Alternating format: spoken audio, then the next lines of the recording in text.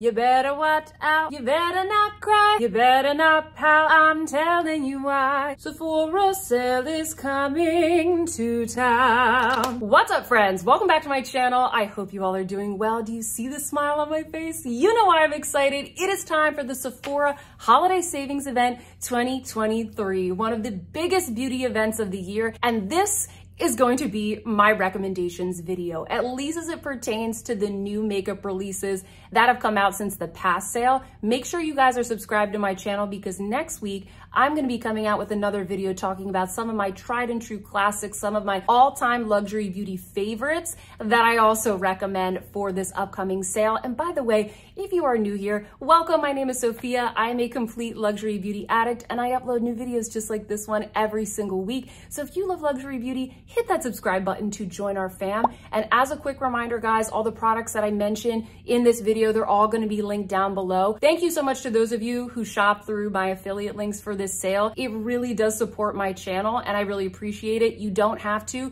but when you shop through my links, I do earn a small commission that goes back to supporting my relatively small YouTube channel. So I just want to say that real quick. Thank you guys so much for your support this year and also with this sale. And without further ado, guys, let's get into these recommendations. All right, party people, are you ready? Are you ready? I have narrowed down my recommendations to 3 holiday collections, limited edition items that are not going to be around for super long. And then I also have 12 permanent collection items, at least I think they're permanent, that came out in 2023 that I've never talked about in any of my other Sephora recommendations videos. So these are new things you might want to get that you never were able to get in previous sales. So let's start off with the festive holiday collection, shall we? Starting off with the Guerlain holiday collection. Oh my gosh, I think this is a stunning collection and I was so excited to see some of the products from this collection pop up at Sephora because they're expensive and it's nice to get a little bit of a discount. By far the most popular product in this collection are the limited edition meteorites. Can we just take a look at the tin? It is gorgeous. It's like a green tortoiseshell with a gold scallop detail. Just imagine this. Just imagine this sitting on your vanity, not even during the holiday, just all year round. Absolutely stunning. If you've never used the meteorites before, they're kind of like a finishing powder, a blurring powder. I have it on my face today. So it gives a nice sort of veil or filter over the face. They are highly fragrant, so just kind of keep that in mind. It's Guerlain. They are a fragrance house. And another thing to keep in mind, guys, is that unfortunately this is an existing shade of the meteorites. It is 02 Fair, if I'm not mistaken. So that's a little bit lame that it's an existing shade, but if you like that shade or if you've been wanting to try the meteorites, you might want to check this out. The other piece that they have at Sephora from this collection is the eyeshadow palette. Now I know that the packaging isn't for everybody. It's kind of like a disco tiger. The whole collection as a whole, it's basically inspired by the animal kingdom. So it's kind of like Fantastic Beasts holiday party edition, if that makes sense. So I know the packaging isn't for everybody, but I think it's super cool. I think it's really fun. And then same thing with the color story. I know this isn't for everybody, guys, but the formula is really beautiful. And I actually just posted a full review of this collection. So if you're curious about this, I show you in the review different ways that you can kind of combine the colors to make it wearable. You actually have a lot of options with this color story and I'm wearing it on my eyes today. So if you like this look, you can create this if you get this palette. The shadows are just so smooth and the formula is actually different from last year's palette and a lot of the other ones that I have from Guerlain. It's not that it's better or worse, but it is a little bit different and it might be more to your preference. So once again, check out that review, but highly recommend that you look into the Guerlain holiday for the Sephora sale so you can get a little bit of a discount because it's expensive. Holiday collection number 2 that I recommend are the Hourglass Unlocked Holiday 2023 Ambient Lighting Palettes. Hopefully I got that name right. You know what I'm talking about. The Hourglass Holiday Palettes, I'm sure you've seen a gajillion reviews of these already. Maybe you watched my review. I picked up the Jellyfish palette and the Snake palette. And even though in my review,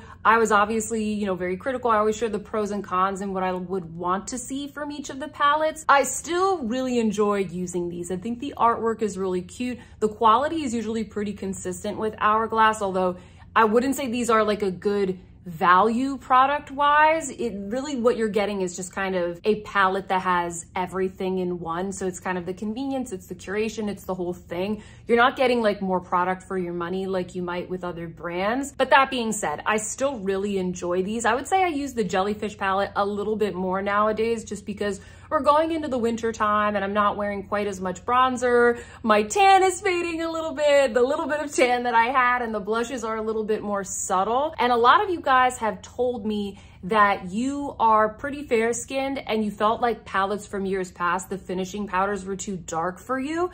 So if you are fair skinned, the Jellyfish palette might be a really good option that you weren't able to get before with previous holiday palettes. Now the Snake palette, I like that if I want to go for more of like a beachy look, if I want to be more tan. It has a lot of coral shades in there. Great for sort of light to medium skin tones. So all in all, guys, I've been really happy with my palettes. There's a lot of other great powders from Hourglass also on Sephora, and I pretty much recommend all of them, the blushes, the bronzers, the finishing powders. So if you're looking at the holiday palette and it's just a little bit too expensive for you, even with the discount, or you don't think you're going to use half of the shades, maybe pick up one of the singles. Or they also have minis as well, and the minis aren't too bad price-wise and they last a really long time. So just something to think about, friends. That is my recommendation number 2 for the holiday releases. And the third holiday collection that I recommend to you guys is the Dior Backstage holiday collection. We have the Copper Essentials palette and the Silver Essentials palette. And then we have the 2 limited edition lip maximizers in Hollow Silver, and actually the one that I'm wearing today, which is in Pure Copper. All of these products are really good. You have kind of like the brown and reddish and kind of golden warm tones of the Copper collection, and then you have the beautiful cool tone frostiness of the Silver collection. I did a full review of these products, so if you want to see more swatches, once again, you can check that out on my channel page. But I really liked this collection, and it really brought me back to Dior Backstage because I had kind of written off the eyeshadow palettes. Whatever the first palette they came out with, I really didn't like the formula, but I was very pleasantly surprised by these, and I really like the looks that I created. Some of you guys were asking me, how did these Backstage palettes compare with the holiday palettes in the main line?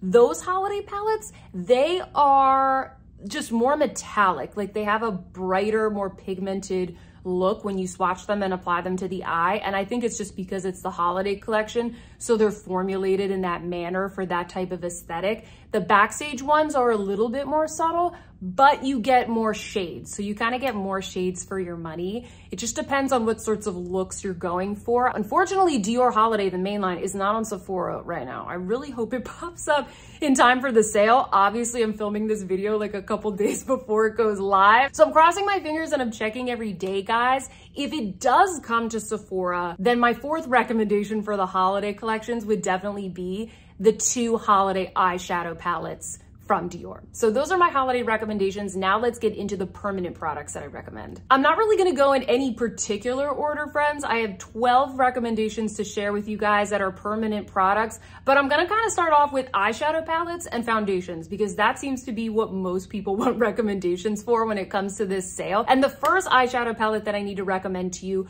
are none other, are we surprised, than the YSL Mini Couture Clutch palettes. These are a new release this year from YSL, and we've been waiting for them to show up at Sephora, and they are finally here, friends. And they have a couple color stories. I think they have 4 or 5, and I definitely think that these are going to sell out, or at least certain colorways will. They're permanent though, so don't worry, they're gonna come back in stock. I always get questions like, are they coming back? They're gonna come back, but I do think that some of the color stories are gonna sell out really quick. What I think we all love about these is the formula is so uniquely creamy. It looks so beautiful and smooth on the eyes, especially if maybe you have more mature lids, or you're like me, you have eczema on your eyelids throughout the winter. You just want something that looks very smooth and elegant. These are fantastic. They also come with beautiful, super cute YSL packaging. It really looks like a mini clutch. It's just adorable. I love using them.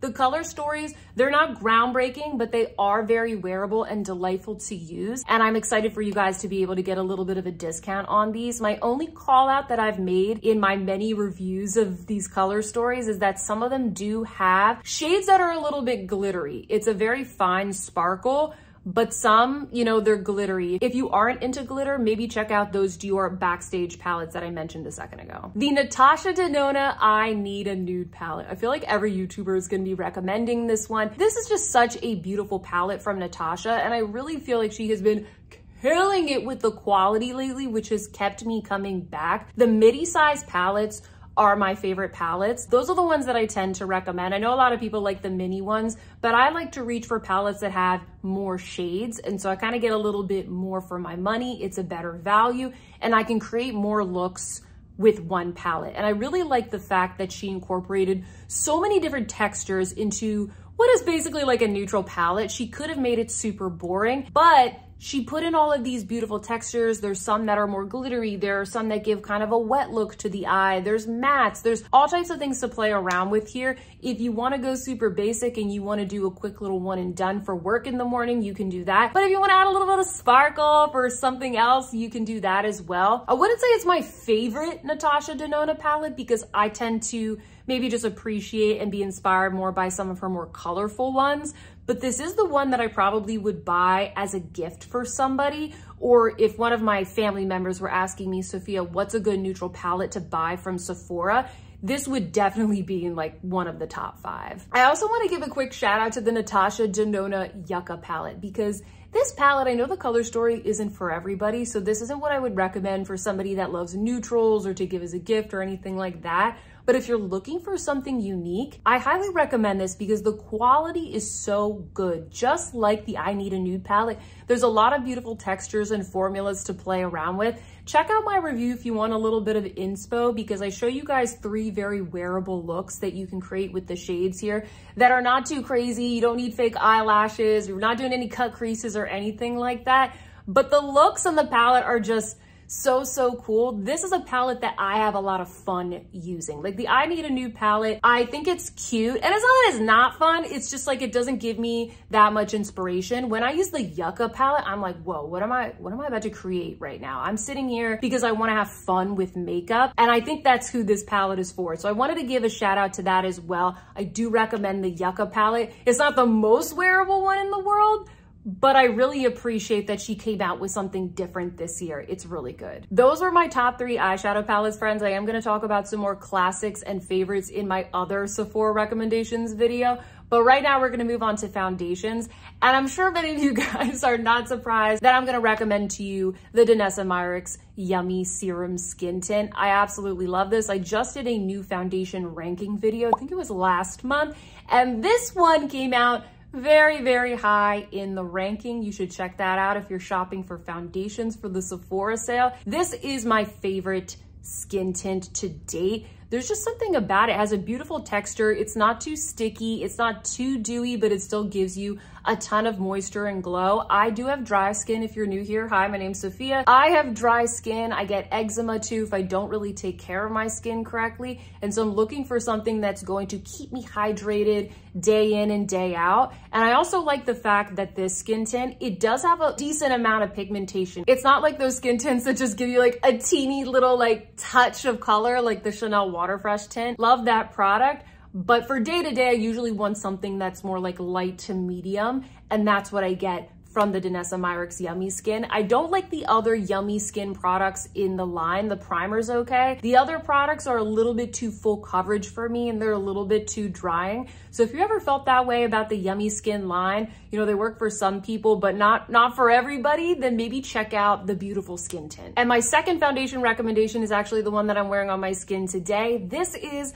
the Glossier foundation. A lot of you guys didn't watch my review of this and I don't know why. Don't sleep on this foundation. It is beautiful. I would say it's kind of a natural to soft matte finish, but it's not drying on the skin. And I think it has a pretty friendly price point compared to a lot of other foundations that are maybe a little bit more solidly in like the luxury category. If you're looking for something that has good wear time, that's not like super dewy, maybe you're transitioning from more of like your light dewy summertime self into, you know, your more matte holiday glam type of self. I don't know. If you want something that's a little bit more matte, check out the Glossier foundation. I feel like they have a pretty decent shade range, and Glossier is now sold at Sephora as of earlier this year. I know a lot of you guys already know that, but they have a lot of really good products. And the Glossier foundation is definitely one of my faves now. Concealers, the Makeup by Mario concealer, I actually have really liked. That is what I'm wearing on my skin today. And I've been talking about it in a lot of my favorites videos. I don't know why, but it doesn't have good reviews on Sephora. A lot of people feel like it's drying, they don't like it. I feel like it's great. I think it looks good. And once again, I have a lot of dryness, especially around my eye area. I always prep my skin for pretty much any kind of concealer.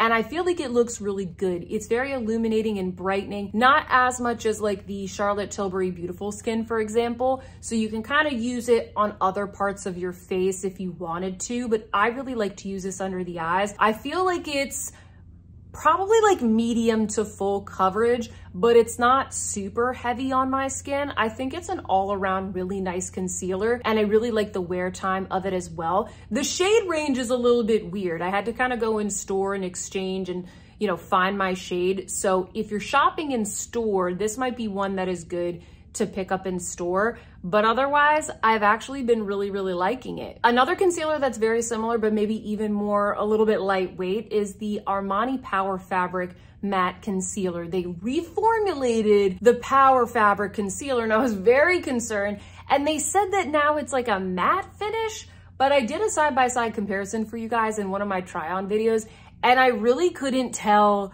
the difference. It's still super duper good. It does have kind of a matte finish, but it doesn't dry out the skin, and it is very illuminating. That's what I really liked about the original Power Fabric Concealer, that you can just put a little bit under your eyes and it just kind of blurs anything that you have going on. Or if you have kind of like some puffiness under your eyes, you could also kind of trace around any little bags or flaws that you have, and it just kind of completely blurs any of the shadows. It's also very long wearing. If you have maybe more mature skin, I would probably go for the Armani Power Fabric. And then if you don't, or if you want something that's maybe a little bit more full coverage, I would probably go for the Makeup by Mario. I have one new bronzer release to recommend to you guys. I know I did a whole bronzer ranking earlier this year, but actually a lot of the bronzers on that list I had in my other Sephora recommendations video. So if you're shopping for bronzers, you can check out that video. I was trying to figure out which ones I liked that actually came out more recently. And thankfully, one of my favorite ones wasn't in my last Sephora recommendations video, and that is the NARS Laguna Talc-Free bronzing powder. This is such a nice bronzer. The powders are so finely milled, have like a slightly like buttery feel to them, but they blend on so well, and they just give this beautiful golden kind of slightly airbrush sheen to the skin. They're talc free, and most importantly, they have a decent amount of shades. They have the most shades, I think, out of any brand at Sephora. I like the lightest shade. That's the one that I tend to use the most. I think it's Laguna 00. I think Laguna 02 is the original shade that they have in the line. Such a fantastic bronzer, and it also comes in mini sizes, which is great. So if you want to give it a try, or if you want something just a little bit more compact, or if you're on a budget, then give the mini one a try, because I have the mini one as well. I have two blush recommendations, and the first one is actually another Makeup by Mario product, and I was a little bit surprised by these. I wasn't expecting to like them as much as I did. These are the cream blushes that he came out with earlier this year. These are called the Soft Pop Plumping Blush Veil. Now, I think the shades are very safe, but they are very beautiful and very wearable. There's something really nice about this formula. It just spreads across the skin so beautifully. It doesn't disturb your foundation. It's not like too greasy, but it's also not so super pigmented where you feel like you're gonna put on like way too much and you're gonna look like a clown. It just gives this really beautiful, supple look to the skin. I love them. They came out pretty high in the cream blush ranking video that I did earlier this year, and I just felt like these were the ones that maybe you guys wouldn't be thinking about, or maybe have forgotten about, because there's so many other popular cream blushes at Sephora. I really like these, and I think the colors are very elegant as well. And then for a powder blush recommendation, I'm cheating a little bit here, guys, because it's the Gucci blushes, because they came out with new shades. So it's not a new product, I know, but they did come out with new shades. And what I really like about the new shades is that they're a little bit deeper and kind of more pigmented than the other ones that they released previously. They're all super beautiful, but if you had a deeper skin tone, or if you're like me and you just like bold blush or something a little bit richer, then definitely check them out because they have those new shades. And in particular, maybe not the true pink one, but the other two shades, the intense plum and the soft red, those work really well for fall and winter. They're a little bit deeper. So if you're kind of going for that more like bright blush type of look during the fall and winter, then these are good ones to check out as well. You guys already know I really like the formula of these. It's demi matte. It spreads across the cheek really beautifully. I've already done a ton of reviews on these, and the packaging is oh so cute as well. A product that I feel like isn't getting that much love are the new Dior Show On Stage liners. These eyeliners are so good, guys. I have the brown shade and I have the white shade, but the brown one is the one that I use the most. It is my go-to brown liner. You have the pencil on one end, and then you also have the little smudgy bit on the other end, so you can kind of smudge things out if you want to go for maybe like that soft grunge type of trend. You guys know what I'm talking about. I love these because not only do they sort of glide across the eye, and they're sort of easy to work with if you want to create, once again, either a smudgy look or like a graphic line, but they last all day. They're not that hard to remove, but they last all day. I really don't like it when my eyeliners transfer down here if I look like a raccoon at the end of the day. So I really love these for their longevity. So if you guys are looking for like your new go-to eyeliner, they have these at Sephora, and I'm pretty sure they have all of the shades. Other than the new Dior Lip Maximizers, my other lip recommendation that you can find at Sephora are the new Charlotte Tilbury liquid lipsticks. These are the Airbrush Flawless Lip Blurs. And if you're somebody that's kind of afraid of liquid lipsticks normally, you might want to check these out because they don't fully set down, and because of that, they are very comfortable on the lips. They have that kind of like airy, moussey type of feel. So they're not going to be transfer proof or anything like that, but they still have pretty good longevity. They feel really nice on the lips, and they give that like beautiful kind of plush matte look to the lips. I have the Flame Blur, I think is the color that I have. It's this beautiful bright orangey red, but they have some really good nudes. Something that you can kind of just apply on the go if you want that kind of matte look, but maybe you don't want to go for a regular Matte Revolution lipstick from Charlotte Tilbury. And then my last recommendation, friends, is a mascara favorite. It is the one that I have on my lashes today that I cannot stop wearing. It is the Benefit Fan Fest mascara. I've already talked so many times about this mascara, so forgive me if I'm just repeating myself, but I really like this one because it gives you such beautiful separation to the lashes. I feel like when I put 2 coats, I get decent volume, but it is a little bit more about the length and the separation. And most importantly for me, the longevity. It lasts all day. It doesn't flake. Like, it is on there, but it's not a tubing formula. So if you don't like tubing formulas, this is a really good option that is still long lasting. I like the wand. It's kind of a little bit slimmer and slightly curved, so you can really get in there and get like every single lash. It's a fantastic mascara. And that is all I have for you today, friends. Those are my top picks, at least as far as new makeup goes. I hope that you guys enjoyed this video. Now it is your turn. Comment down below and let me know what you think of all of my picks, and make sure that you subscribe and stay tuned for the other Sephora sale recommendations videos that I'm going to be coming out with, because it's not always about the new. Sometimes there are just classic products that we've always had our eye on that work just as good, if not better, than the new collections. So make sure you are subscribed to my channel, guys. Don't forget to give this video a big thumbs up if you liked it. And with that, friends, I hope that you see some beauty in your day, and I will see you in my next one. Goodbye.